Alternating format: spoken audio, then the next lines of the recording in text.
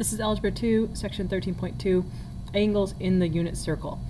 So there's a lot of little topics in this section. So first thing are some terms that we need to use.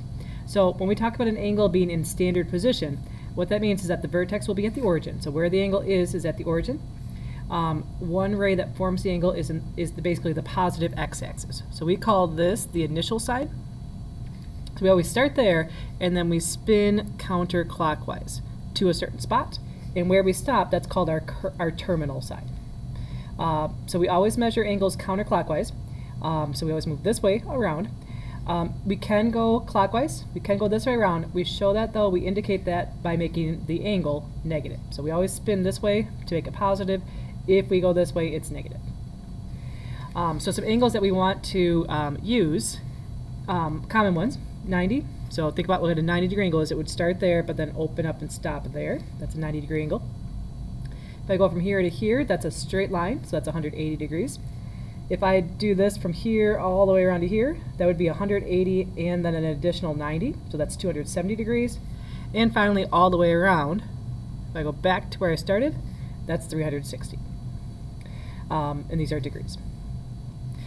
When we talk about an angle, a lot of the times we're going to use a Greek symbol. This right here, so it looks like a 0 with a line through it. It's actually a Greek symbol, a Greek letter actually, and it's called theta. So if you see this, okay, like that, that just means the angle we're looking at, and we call it theta. Okay, so first things first is I'm going to give you a reference angle, and you are going to either have to draw it or find the angle that is actually the opening. So kind of the two ideas.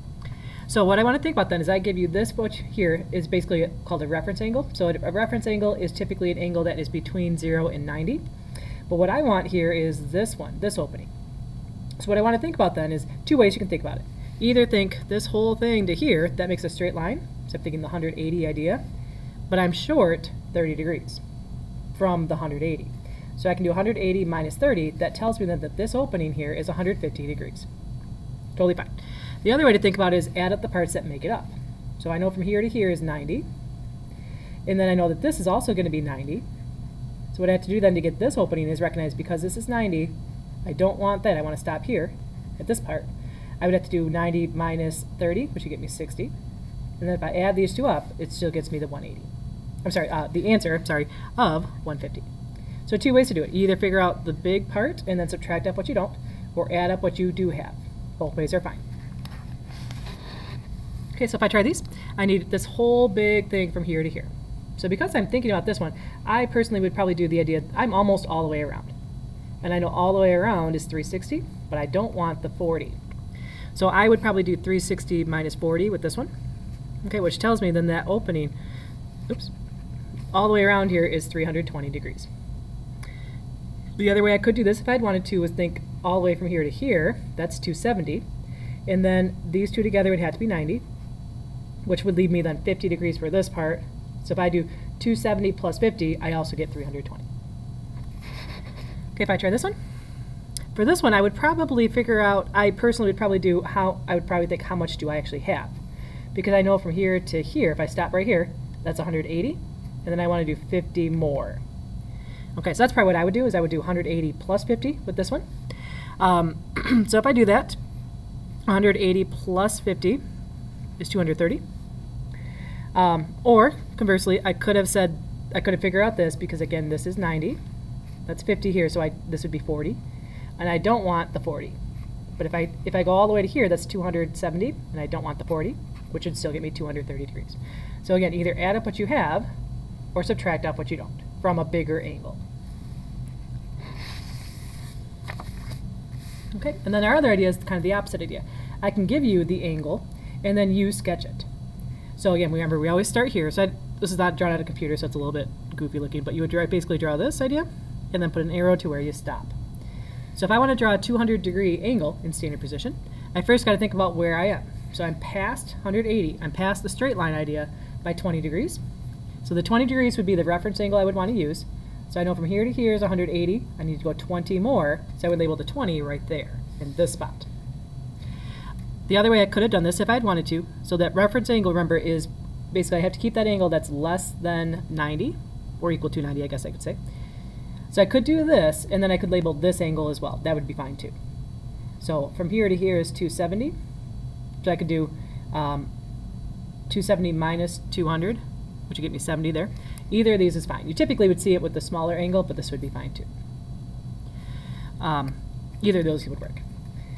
Sketch a negative 40-degree angle in standard position. So again, I'm going to start at this positive x-axis idea. I see the negative, which means I'm going to spin clockwise. So I would draw that part and that line right there, the terminal side of that angle. And then because that is less than 90 already, I can just leave it as negative 40 right there.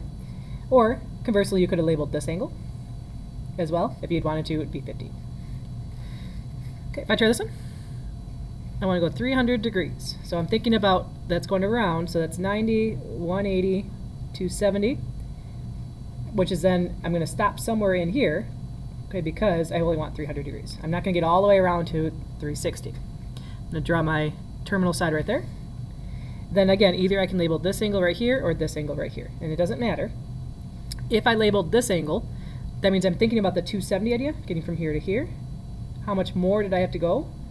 So if I think about that, I would have to go 30 degrees more. So I could either label this 30, or I could figure out this, think all the way around is 360, and I don't want this. So I can do 360 minus 300, and that would get me my 60 here. So either way is fine. This is good, or if you had done this, same location, but labeled this 30, that'd be fine too. So either of these would be fine. 95, so that's really close to 90, so I'm going to get to 90, because that's 90 there, and then I have to go a little bit further. So about there or so. I'm going to draw my terminal side, and then either I have to label this angle right here or this angle right here, and again, it doesn't matter. If I want this, I'm going to think, okay, the 95 is the whole thing. I would take off the 90, so I would either label this 5 degrees, which would be fine, or I can think to find this part. If I put those two together, I'm making the straight line right there, so I'm thinking 180. If I do 180 minus 95, that would tell me this angle here. Okay, so I'm either going to put 5 here or 85 here.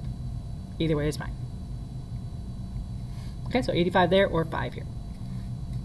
The negative 100. So I got to think about the idea of the negative. All that negative means is that we're going the other way. So we're not going clockwise, or we're not going counterclockwise. We're going clockwise. We're going this way around. That's all the negative means. So now we don't have to worry about the negative. It just means I'm going this way around. I'm heading that direction.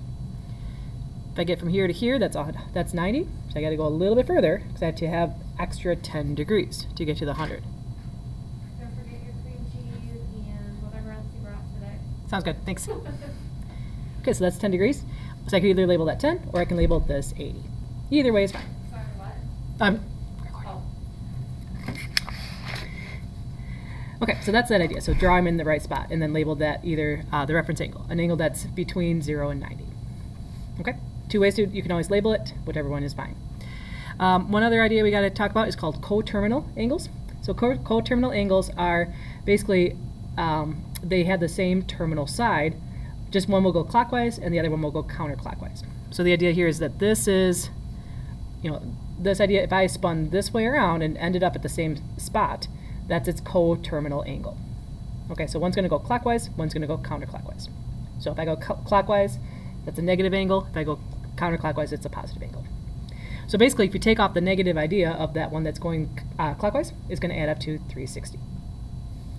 So if I want to find the coterminal angle to 60 degrees, I just got to think, okay, how short am I from 360? 360 minus 60 is 300. So that's the coterminal idea. Then I just have to recognize because this one is positive, this will be negative. And then another idea is that the idea is I can spin around and I can keep going. I can go around as many times as I want. If I go more than one time around, it means my angle that I'm going is more than 360. Okay, so that's the idea of if you have an angle that's more than 360. So to deal with this, essentially, what you want to do is keep subtracting off 360 until you get an angle that's less than 360. Then we can draw it like normal, like these.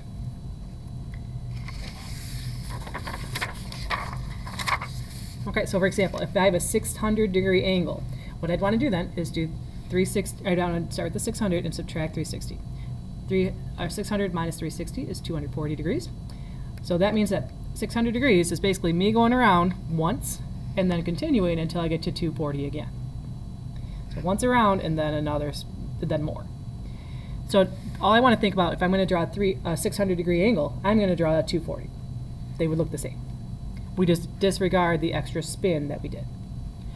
So I would start at the positive idea, I'm going to go this way around. That's 180. That means I have 60 degrees more, so I'd label that 60. Or conversely, you could say that's 270. And figure out this angle and label it here, which would be 30, because I'm 30 short from 270.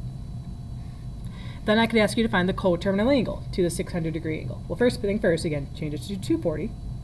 And then the coterminal angle then would again be these two added together to get 360. We just have to make one of them negative. Okay, I'm going to try this one. So same idea. I'm going to sketch it, and I'm going to find the coterminal angle for this. So first things first, I just noticed that it's negative. Just recognize that just means, again, remember, we're spinning this way around. Okay, so don't worry about the negative idea. It just means we're going the other way.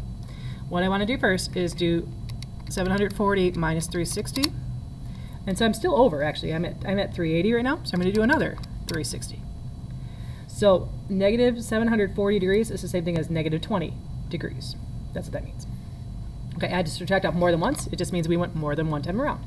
That'd be one set of 360 negative, two sets of 360 negative, and then 20 degrees extra. Okay, so that's what that means. So this is what it would look like. Okay, so I'd have it here. I would draw this, and I would label it 20 or negative 20.